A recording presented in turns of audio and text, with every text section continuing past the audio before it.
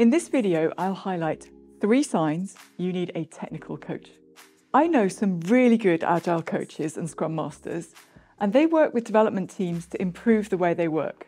And I don't want to knock that. I think it's really useful and beneficial in many situations. However, the effectiveness of software delivery is not only about the development methodology or process. And some of those things you can change won't fix all your problems.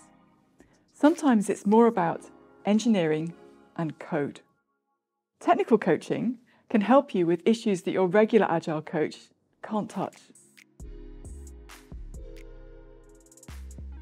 Hi, I'm Emily Bache, technical coach and creator of Saman Coaching. In my channel, you can find content for technical coaches and lead developers. If you enjoy what you see here, please hit subscribe and like. Also, I've got a Patreon. You should have a look at it. You can find additional materials and support from there.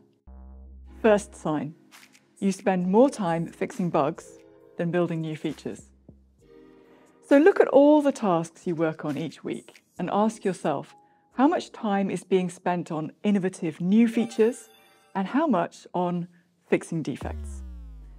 Some teams, the answer is as little as 5% of their time spent on proactive new work, which is pretty shockingly poor productivity, and those teams are missing out on the most fun part of software development, which is making cool features that will make lives better for people who are going to use the software.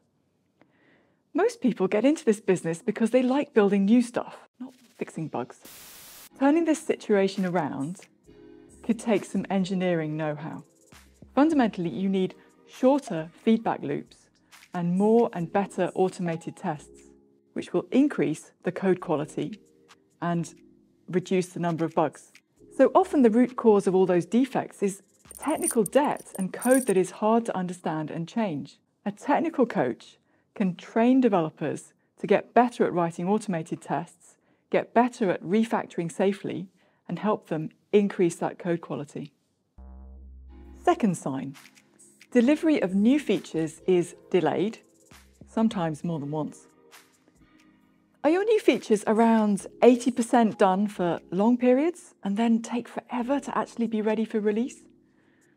Often that's the biggest complaint from customers and other stakeholders. Schedule slippage. And it's really frustrating for developers too, because you've made this cool stuff and you want to share it, and it's being held up by merge conflicts or that other team that isn't ready yet. Late deliveries are often caused by ineffective engineering practices. To build a new version of your software, you need to bring a whole team's worth of expertise to bear and integrate and test your work frequently. Talking about continuous delivery, always having the code in a deployable state. You always have something ready for delivery, no need to delay the release. One of the challenges with continuous delivery is achieving continuous integration. It's a prerequisite. Developers need to integrate their work into the common code base at least once a day. And many developers struggle to work in small enough coding increments. It's not what you've been taught, it's not what you're used to, how you can break up your work into small pieces like that. Technical coaching can help.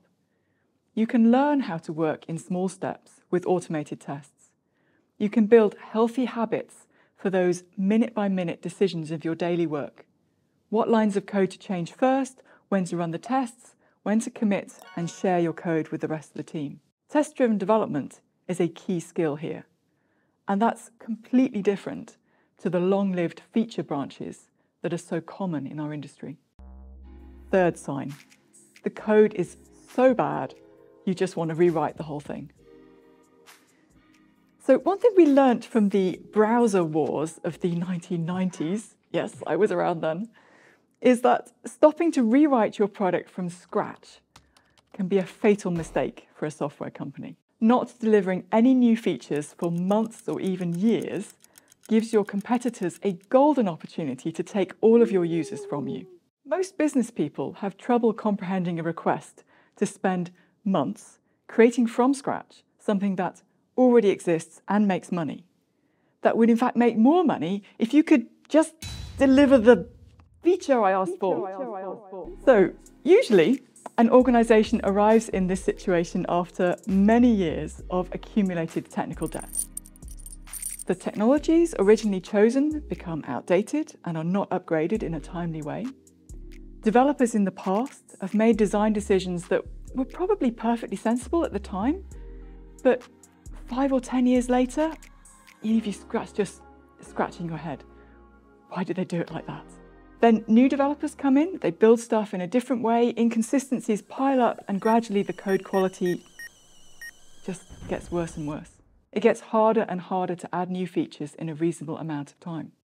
Technical coaching teaches skills that let developers gain control over technical debt. Teams learn to migrate code to newer technologies in a series of smaller, less risky steps, adding new functionality as they go. Refactoring is a key skill here, but so is creating a culture that everyone recognises the value of improving code quality, can communicate about the direction and goals for the design, and are making progress in the same direction. If you're seeing any of these signs in your organisation, you spend more time fixing bugs than building new features, delivery of features is delayed, sometimes more than once, the code is so bad you just want to rewrite the whole thing, then I'd like to suggest that hiring a process coach or a management consultant is only going to go so far to solve your problems. I think those signs point to problems in the code, in a lack of good engineering practices, not having enough fast, useful, automated tests. To fix those things, you need technical coaching. And that's what I do, technical coaching. I help teams to learn skills like refactoring, test-driven development, incremental design, all the fundamentals that developers need in organizations that want to achieve continuous delivery or do modern software engineering, but have a lot of technical debt. I share as much as I can to support other coaches and teams who need coaching. And that's why I'm publishing guided learning hours on this channel. Those are all about building coding skills and improving team culture and communication. I recommend hiring a technical coach or growing your own coaches from your best developers. And if you like what I'm doing here, please hit subscribe and like. Happy coding!